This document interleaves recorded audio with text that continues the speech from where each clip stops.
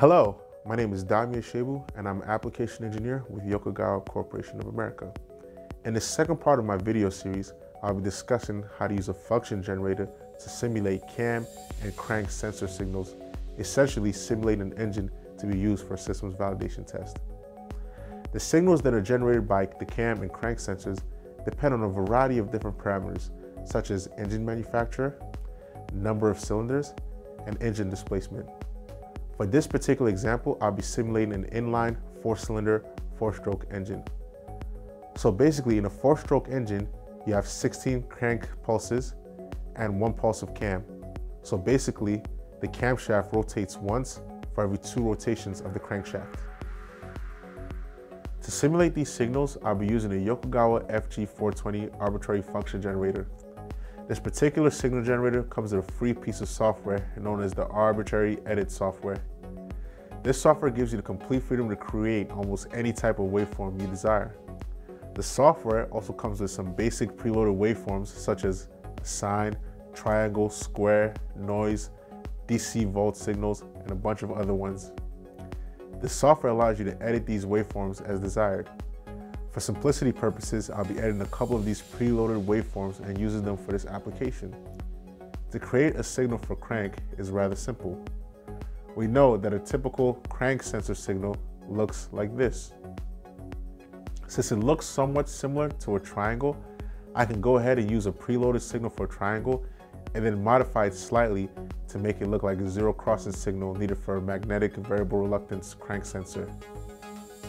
Now that it has been modified, you can see that it indeed does resemble a crank sensor signal.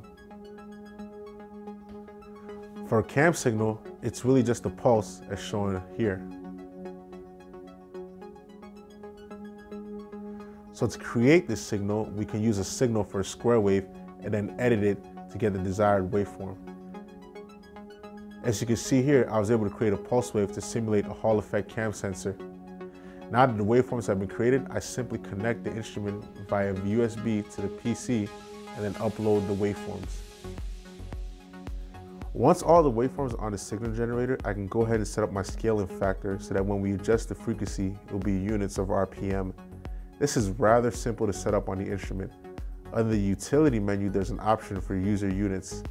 Once you're in this menu, you're able to create and customize the units of measurement you desire, as well as name the units accordingly. As you can see here, I have set my units and my ratio accordingly. Once the waveform has been created, another great feature that the signal generator has is the ability to phase lock the signals together. Using the both feature, I'm able to phase lock the signals so that way, when adjusting the knob for frequency, which is RPM in this case, the value will change on both channels simultaneously. So now that the signal generator has been fully configured to simulate cam and crank sensor signals, we will go ahead and verify that we're outputting the correct RPM, and we'll also verify that our engine is functioning in an appropriate manner. As mentioned in my previous video, I'll be using the signal generator to simulate the sensor signals that we are connecting to our AEM engine controller, which will cause it to fire its injector and ignition outputs. All of this data will be monitored on our data acquisition. I will also be loading the AEM ECU software on my PC so we can validate all of our measurements between the ECU and data acquisition. For this test, I will go ahead and set the signal generator to 6,000 RPM. If you look at the software on my PC, you can see that we are indeed measuring 6,000 RPM. Now, if you look at our data acquisition, you can see that all of our injector and ignition outputs are functioning properly, and I'm also reading 6,000 RPM. We have successfully used the signal generator to simulate cam and crank signals from an ECU. Thank you for watching this video. In the next and final video in this 3-part series, I'll be discussing how to validate measurements from your ECU using the data acquisition. If you have any questions at all, please feel free to contact an application engineer here at Yokogawa or visit us at tmi.yokogawa.com.